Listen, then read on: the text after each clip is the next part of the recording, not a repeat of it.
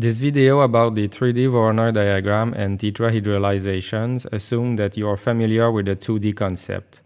It's advised that you first watch the video from the other course, GEO1015 or DTM. The link is in the description below.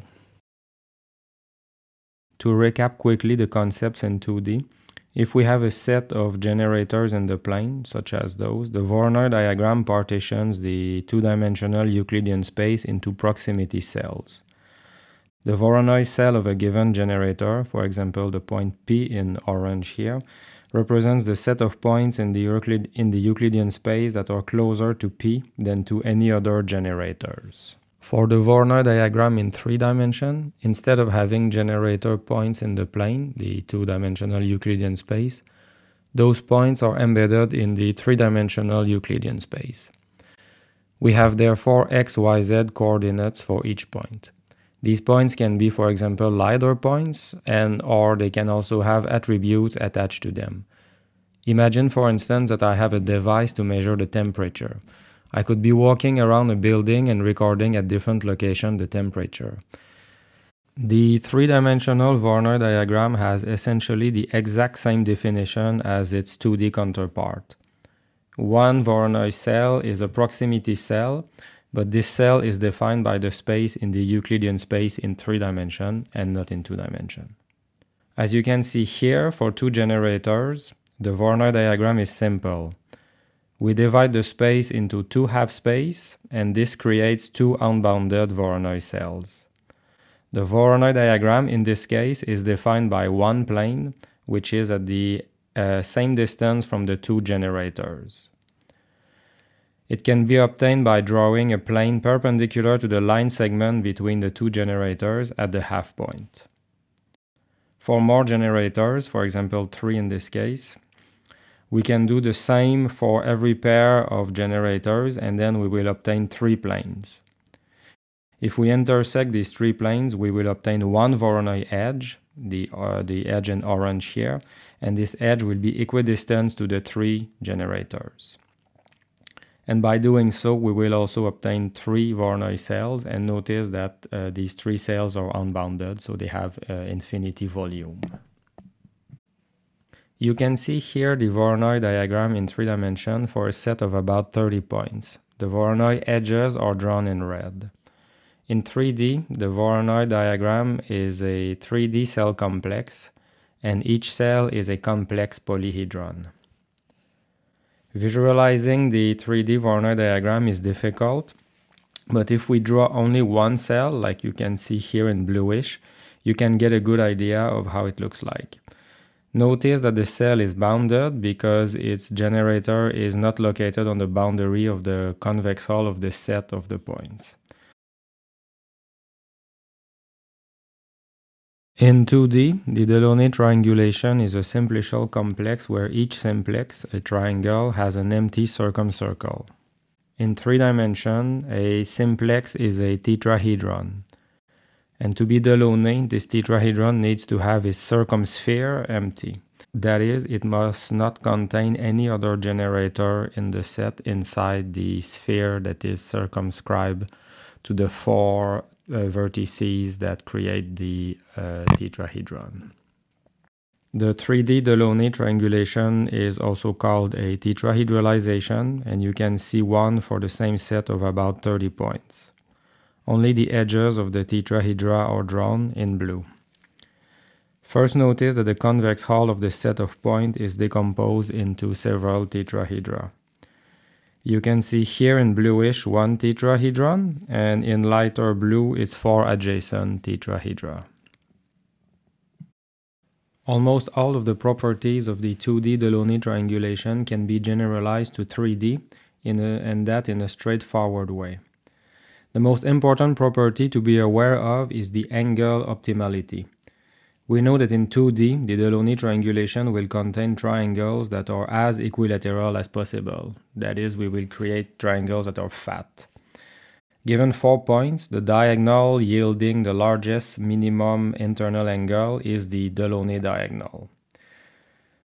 However, in 3D, the angle optimality is not valid. That is, a Delaunay tetrahedralization will contain tetrahedra that have their 4 vertices located nearly on a plane. We call these slivers, and they're not very well suited for interpolation or for finite element analysis in engineering. You can see here the same set of 30 points that we used before, and you can see one example of such a sliver. Notice that this tetrahedron has an empty circumsphere and that it's Delaunay, but yet its 4 vertices are lying nearly on a plane. To help you visualize what the output of the Delaunay tetrahedralization is, here's another example. You can first see here around 1,000 points that were randomly generated inside a cube. Then you can see what the surface of the convex hull is in blue, and notice that only a subset of these points form the convex hull. And then at this step here, what I did is I sliced horizontally in the middle all the tetrahedra, and I removed all the ones that were above the planes, and then you can see that the interior of the tetrahedralization is formed of several Delaunay tetrahedra. It should be added that while the Delaunay tetrahedralization is not suitable for interpolation in some applications, there's a long list of applications for which the Delaunay tetrahedralization is very suitable. A few of them are described in the lecture notes. As it's the case in 2 dimensions, in 3 dimensions, the Voronoi diagram and the Delaunay tetrahedralization are dual to each other. They represent the same thing, but from a different point of view. You can see here both the Voronoi diagram and the Delaunay triangulation for our small set of about 30 points. The duality between the elements of the Delaunay tetrahedralization and the Voronoi diagram are the following. Notice that cells of dimensionality 0 become cells of dimensionality 3. For example, a Delaunay vertex is a Voronoi cell, and a Delaunay tetrahedron is a Voronoi vertex. This vertex is located at the center of the circumscribed sphere to the Delaunay tetrahedron. Also, an edge becomes a face, so we go from 1 dimension to 2 dimensions, and a face becomes an edge. As it's the case in 2 dimensions, in 3 dimensions, there are 2 different kinds of Delaunay tetrahedralization when the input is not only points. In 2D, when we had to deal with conforming and constrained Delaunay triangulation, we had not only vertices but also straight line segments. In 3D, besides points and straight line segments, we also have planar faces, and these can form, as you can see here, a closed solid, and that solid could have holes or have disconnected parts. In practice, we often call the input that we use for constrained and conforming Delaunay triangulation in 3D. This input, we call it a PLC, a piecewise linear complex. So the edges have to be linear and the faces have to be planar. The generalization to 3D of constrained and conforming Delaunay triangulation is a very complex topic because basically the 2D concepts do not generalize directly. First, as a reminder, in 2D, the conforming Delaunay triangulation will add Steiner points so that real Delaunay triangles are constructed. In 3D, this can be done, but the problem is that in practice, very many extra vertices will be added. For cases where 2 planes are nearly coplanar, there actually do not exist algorithms to bound the number of vertices that will be inserted by a polynomial. So in theory, there could be n to a power of 3 or n to a power of 4 extra vertices that are inserted. This makes the practical use of conforming Delaunay triangulation in 3D not attractive. The constrained Delaunay triangulation in 2D relaxes the Delaunay rule and doesn't add any Steiner vertices. However, notice that this is impossible in 3 dimensions. That is, we know that some arbitrary polyhedra cannot be tetrahedralized without adding Steiner points. The simplest example is this one, called the Schoenhardt polyhedron, named after the mathematician who described it nearly 100 years ago. It's a very simple polyhedron. It has 8 triangular faces, and yet it can't be tetrahedralized.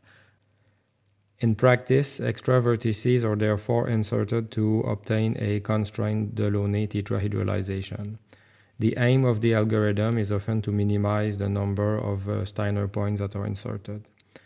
The details of the algorithms are beyond the scope of this lesson, but that doesn't prevent you from using some of the implementation of these algorithms. The best one and the most used in my opinion is called TEDGen. It takes a PLC as an input and outputs a constrained Delaunay tetrahedralization and tells you how many vertices were added. I show here an example in the context of the built environment. So I took two buildings from the 3D city model of Rotterdam and I created their PCL, which is a very simple text format in the case of TEDGen.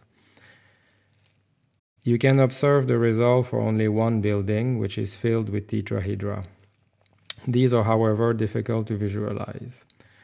But if I take two neighboring buildings and I create their constrained Delaunay tetrahedralization, I obtain this. Observe that the convex hull of the set of the two buildings is tetrahedralized, and now you can see the edges that are forming the tetrahedra that are located between the two buildings.